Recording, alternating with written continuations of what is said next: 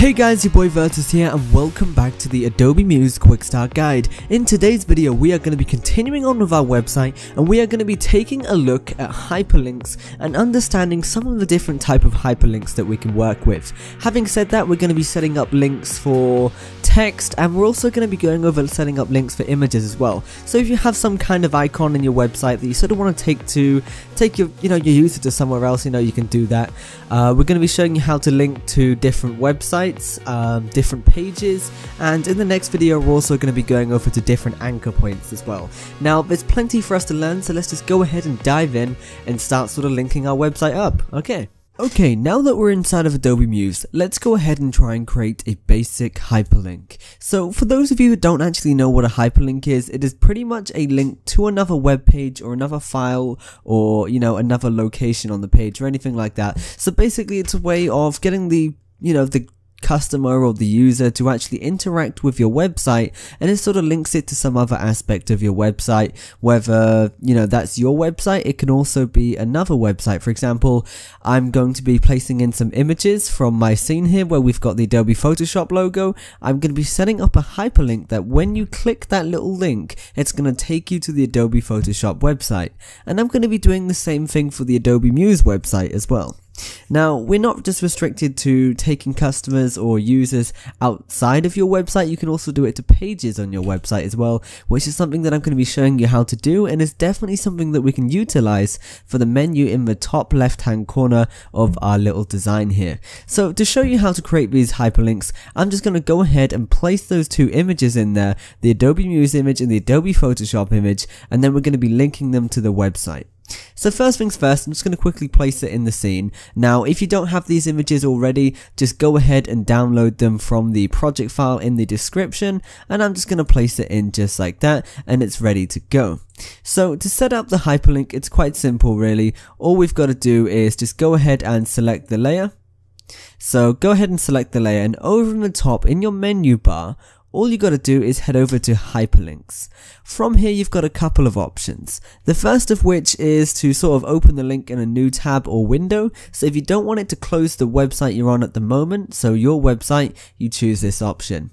In here you can also type in a tooltip. A tooltip is pretty much a piece of text that's going to pop up where the mouse cursor is to tell you exactly where it's going to take you to.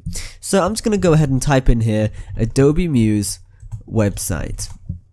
And then you can also change the text link style as well, which you can do later on, but for now I'm going to leave it to this. Now this isn't necessarily linking it to any websites at the moment, so we need to go ahead and do that. So the way we're going to do it is with this selected once again, you see where it says add or filter links, just go ahead and type in where you want to take it to. By default you get a couple of options for links on this website. For example, you've got the home page, the about us page, contact, or you can even link it to a file that Adobe Muse will upload automatically for you. So what I'm going to do is I'm actually going to go and head over to my browser, and I'm going to get the Adobe Muse link, and then we're just going to paste it in, and once that's done we should have our everything set up. So I've got my link, it's muse.adobe.com. I'm just going to paste it in here and then press enter to chuck it in there. So when we go ahead and press preview now, we should have our link working just great. So you can see here when I hover over it, we've got the sort of touch link interactive thing popping up, which is great. And you can also see we've got our tooltip just underneath the mouse cursor to say it's going to take you to the Adobe Muse website.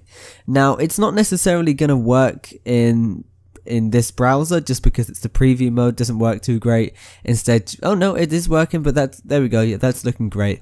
That is really nice. So you can see our link is working quite fine. So what I'm going to do is I'm going to show you how to add it to text now. You could link a whole piece of text if you wanted to, or you can also just link a certain selection. So let me go ahead and show you an example of that. So one thing that we could link is, let's go ahead and just link this lorem ipsum text here. And the way I'm going to do that, once again, just go over to hyperlinks, and then let's go ahead and link it to the about us page. Now, hyperlinks applied to text inside a rasterized frame cannot be exported. You must change the text frame so it does not require for it. Okay, so by adjusting the font or okay, so cool. So basically that's just an issue because I've got a custom font on there. If you use a default font, you're not really going to get that error message. So if you're using the default font, which is Arial or whatever it is, you know, it's not going to be an issue. But you can see the hyperlink that you've got here is actually has come out in blue, which is quite nice, and that sort of tells us that it is a hyperlink. So let's just go ahead and test that. And you can see it's taken us to our about page, which is completely empty at the moment.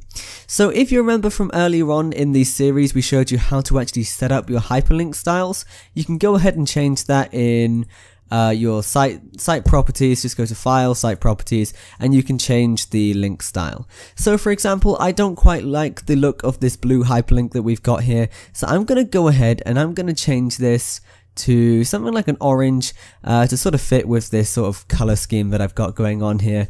And you can see now in my preview mode it's in orange, which is quite nice. You can see it's purple here at the moment because I've clicked it once already, but for any other user of the website it's going to look quite nice. So we're just going to take this hyperlink system one step further, and we're just going to add in another image real quick. And once again, it's just the Photoshop website, Photoshop image, and we're just sort of starting to bring this website to life. So go ahead and grab it, and you can probably guess what the link for that's going to be. It should be photoshop.muse, not .muse, .adobe.com. So I'm just going to double check on my browser. It's all on another screen at the moment, so it's not working too great. Okay, so I'm just going to go ahead and grab the link over here. And then we're just going to set the link to this for the Photoshop thing. Now make sure you have got the right layer selected, otherwise you're going to be setting links for all kinds of different stuff. Make sure you haven't got background elements selected or anything like that. So just go ahead and do that. So select your Photoshop layer. It's semi-transparent, so you can't click on it properly too well. So sometimes you might just have to move out the background. But select that, add that hyperlink, and just chuck it in there. And press enter. You can also see we've now got recently used links, which is quite nice. So if you use the same link over and over again, you know, you can just choose it in here instead of manually trying to find it and all of that great stuff. So let's just go ahead and preview this one more time and see how our website is looking. So you can see it's definitely starting to come together. It's a nice looking little website, and you know, so I'm going to end off the video here. I think it's definitely a great place to end the video. We've got a better understanding of how links work. We've set up some links on our website. So we've got links to different pages. We've got links to different websites. You guys should know how to do the thing with the files now. Just choose the option in the hyperlink section. We also know how to style our links as well, which is quite nice. And the only other step that I want to go over with you guys is going over anchors. And anchors are a certain type of link that is going to link you to a certain location on your page, and it'll sort of automatically scroll you down, and we're going to be doing that in the next video. So as always guys, thanks for watching. Make sure you share the video, smack that like button, and I will see you next time. Goodbye.